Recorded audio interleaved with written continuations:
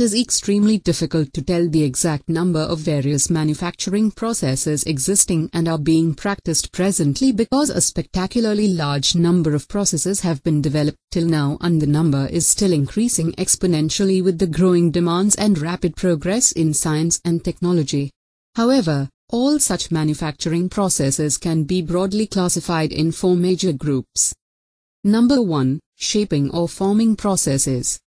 Manufacturing a solid product of definite size and shape from a given material taken in 3 possible states.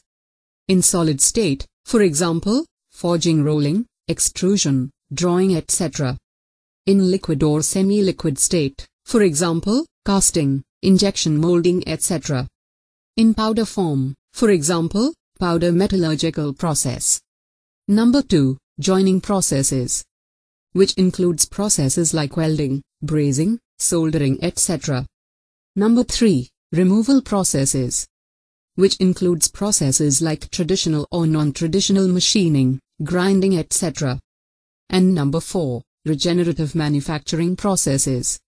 This includes the production of solid products in layer by layer from raw materials in different form like liquid, for example, stereolithography; powder, for example, selective sintering; sheet, for example, laminated object manufacturing, in short, LOM; and wire, for example, fused deposition modeling, in short, FDM.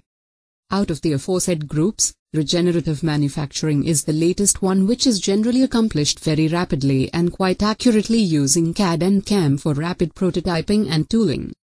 Now, let's look into the purpose, principle, and definition of machining. First, what is the purpose of machining? Most of the engineering components such as gears, bearings, clutches, tools, screws and nuts etc. need dimensional and form accuracy and good surface finish for serving their purposes. Preforming like casting, forging etc. generally cannot provide the desired accuracy and finish. For that, such preformed parts, called blanks, need semi-finishing and finishing, and it is done by machining and grinding.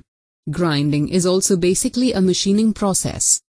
Machining to high accuracy and finish essentially enables a product to fulfill its functional requirements, improve its performance, and prolong its service. Then comes principle of machining. The basic principle of machining is typically illustrated in this figure, showing the principle of machining in a turning process in a lathe machine. A metal rod of irregular shape, size and surface is converted into a finished rod of desired dimension and surface by machining by proper relative motions of the tool work pair. So, finally, how can we define machining? In very simple words, machining is an essential process of finishing, by which jobs are produced to the desired dimensions and surface finish, by gradually removing the excess material from the preformed blank in the form of chips, with the help of cutting tools moved past the work surfaces.